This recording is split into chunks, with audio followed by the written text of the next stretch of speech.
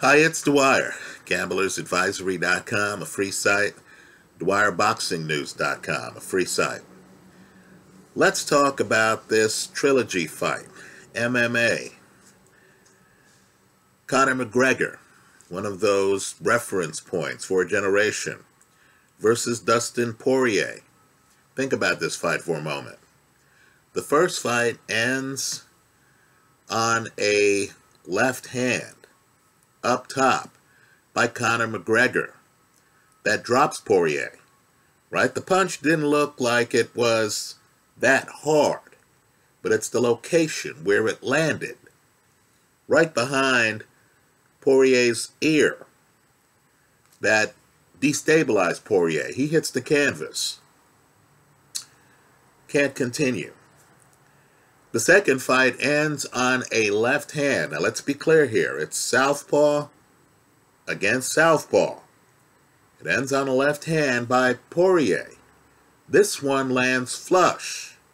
McGregor, of course, tries to do the poker face thing where he tries to not look hurt, but of course he ends up on the canvas, stopped. Now we have a situation where Poirier was offered a title fight. That wasn't enough. Instead, he's decided to fight this third fight against McGregor, a huge name in MMA. Let's talk about betting strategy, but first remember, the opinion you should follow should be your own. Just consider this video to be a second opinion from a complete stranger online. Now let's get after it. The bet I'm recommending, right on time, stuff shows up outside my window here, but the bet I'm recommending is the under 2.5 rounds at a -116.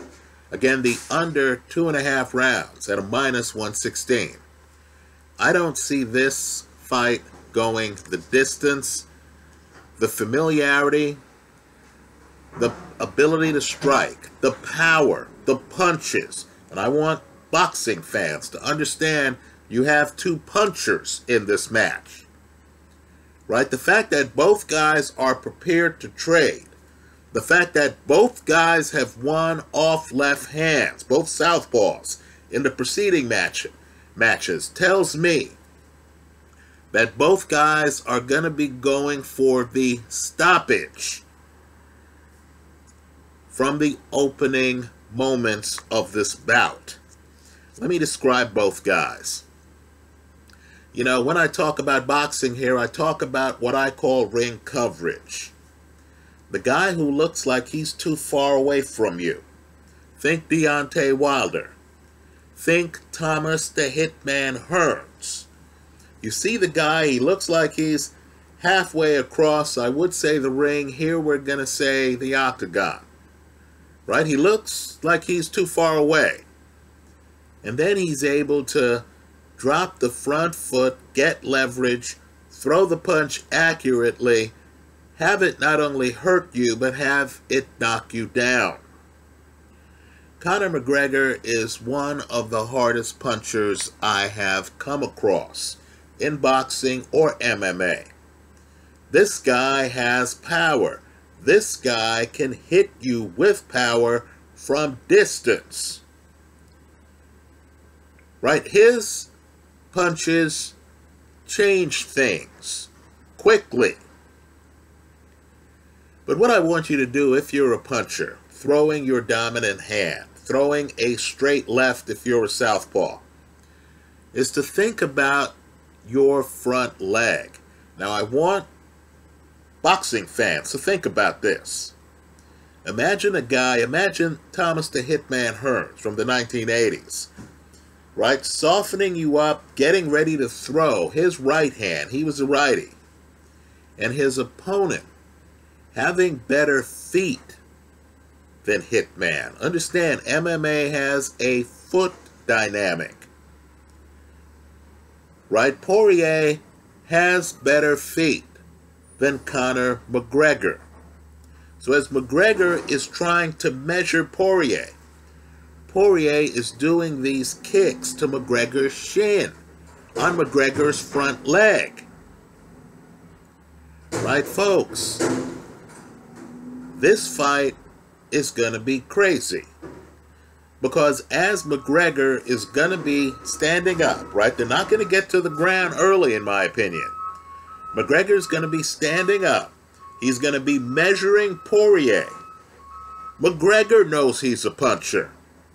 Poirier, who can punch? Right? Who can punch? Poirier is going to be trying to throw off McGregor's leverage by kicking his right shin. But understand the risk involved. As Poirier is kicking at McGregor's shin, this is the dynamic of the first two fights.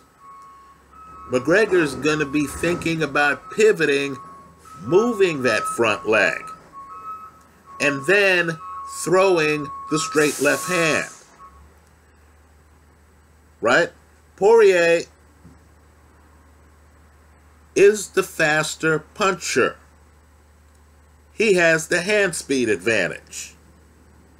If McGregor throws and misses, Poirier, with the foot speed, with the, dare I say, greater athleticism, could find McGregor defenseless, could either come at him with his own punches, and again, both of these guys are punchers, or could try to use McGregor's leverage against him to take him to the ground. Understand, it's dangerous for McGregor to end up on the ground away from the side of the octagon. He needs that side to use as leverage to get himself back up off the ground. Poirier, by contrast, is comfortable on the ground anywhere in the octagon. So what I want people to do is to go to my favorites folder here on YouTube. I have both fights. Neither of them made it to the halfway point of the third round. Right? Neither of them. These guys hit too hard. They already know what they want to do. McGregor understands, I can't go to the floor with this guy. Poirier understands, I can't stand outside and allow myself to get hit with McGregor's straight left. Both guys know, and this is very important, that they can knock down the other man off punches because it's already happened in their prior two matches. So I'm expecting the third fight to start where the second fight ended. I'm expecting both guys to come out, McGregor to try to end this in the first round, which, by the way, is what he did the first fight. Right? McGregor to stand outside because when the other guy has the better ground game, in MMA, you don't want to be that close to him. Right? He could knock you down then and have problems. Understand here, this entire match comes down to spacing, and you'll notice both guys are great at spacing, especially McGregor. Right? McGregor stands far away from you. It comes down to spacing and sequencing. What happens first? Does Poirier kick McGregor's right leg out of the way so that McGregor can't throw his left hand? Or does McGregor pivot his front foot in such a way and set up spacing in such a way that Poirier ends up reaching for McGregor's right leg with his kick, can't quite get leverage, and is open for a counter left hand from McGregor. Right? Since McGregor is all in on his punches. Right? This is not a jab type guy. He's all in on his punches. Understand, if he throws and doesn't land, he's going to be extremely vulnerable for a guy who's faster-handed than him, who can counter, who has the punch, and who has the better ground game. I don't know who wins this fight. Right? Psychologically, both guys know they can end it at any time. Both guys know the first two fights didn't make it to the third round. I'm astonished that in a trilogy fight, the casino would give you a -116, just slightly worse than even money odds, on the under 2.5 rounds. I'll be the casino's Huckleberry. I don't know who wins this fight. It's that good, folks. It's that good. But I just don't see this fight making it to the second half. The bet I like is the under 2.5 rounds at a -116. I'm expecting a stoppage before the midway point of the third round. But understand the risk involved, and it's substantial. Both of these guys are seasoned vets. There is a possibility, I don't think ego will allow this, but there is a possibility that one of these guys thinks to themselves, man, I got stopped early in an earlier fight against this dude. Maybe I need to stay away. Maybe I need to work some clock. Maybe I shouldn't stand in front of this guy and dare him to trade. If this fight makes it past the midway point of the third round, you lose it all. Be aware of the risks, but just understand, Dustin Poirier got offered a title shot. The title did not mean more to him than beating Conor McGregor in this trilogy fight. I think this is a fight where both guys, professionally, want to be the champion of the other. You don't do that by running. You don't do that by wasting time off the clock. I'm expecting these guys to get at it early. I'll be surprised if both guys aren't trying to throw home run punches in the opening round. I like the under 2.5 rounds at a -116. That's how I see it. Let me hear from you. Let me also point out, too, that because of the pandemic, Vegas is now just getting back in the saddle. It's just opening back up. It's my understanding that this fight is a sellout. You want to talk about a festive atmosphere.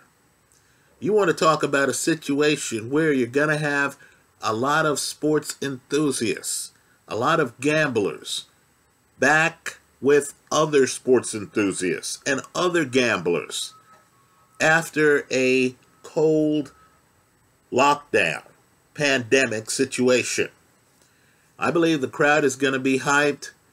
I believe the fighters are going to be hyped. Keep in mind, Conor McGregor doesn't need the money, folks.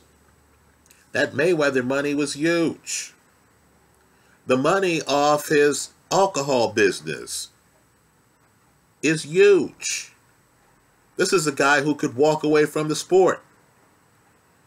But just like Dustin Poirier needs to know that he won the trilogy against Conor McGregor, Conor McGregor needs to know, wealthy or not, that he was the better man in the trilogy over Dustin Poirier. This is one of those rare moment fights where both guys want this one bad because it's career defining. I'm expecting someone to get stopped before the midway point of the third round. That's how I see it. That's my take. Let me hear yours in the comment section of this YouTube video. Thanks for stopping by.